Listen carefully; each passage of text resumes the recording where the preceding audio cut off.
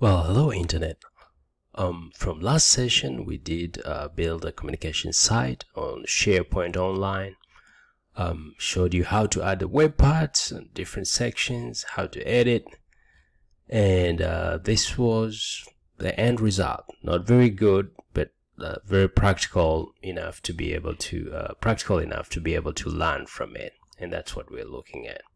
Today I'm going to show you, it's going to be a short session, I'm going to show you how to do permissions, and this is very important. Most SharePoint Online sites are internet-based sites. Internet means, within the company, within the network of the company, and for that reason, some access is very important. Who can access what, when? You don't want somebody accessing HR data, information that is personal. You don't want somebody accessing compensation structures for projects, and they're working in that project. So a lot of information has to have access also. So very quickly, that section there, right there, that's where you control your settings for site, and you can see all these things listed here. Site information is where you control the metadata of the site. If you're trying to update it, you click there. Now you can update the description and the name of this site, but there's this part here where you can see view all the site settings, and that's where you're gonna go to do your permissions. Now, the very basic thing that you have to do in permissions is you have to have users first. So you have to set the users, and in SharePoint you can do users in groups. So you can see members there, you have visitors, and you have owners. Now owners have total control of this site. They can edit, they can delete stuff, they can update stuff. Basically they own the site.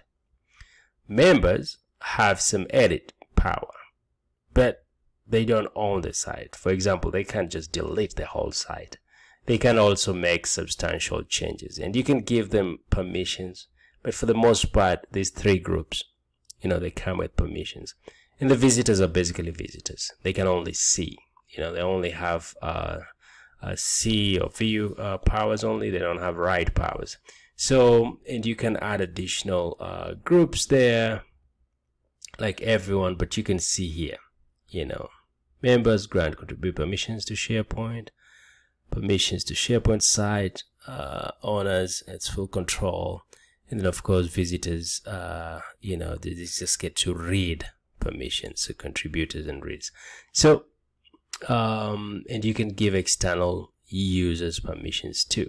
So once you have these groups committed, so when you click on this, you can see very quickly that you can add members here. So you can add name and email address. You can do email addresses separated by commas, and once you are able to do that, you can share automatically.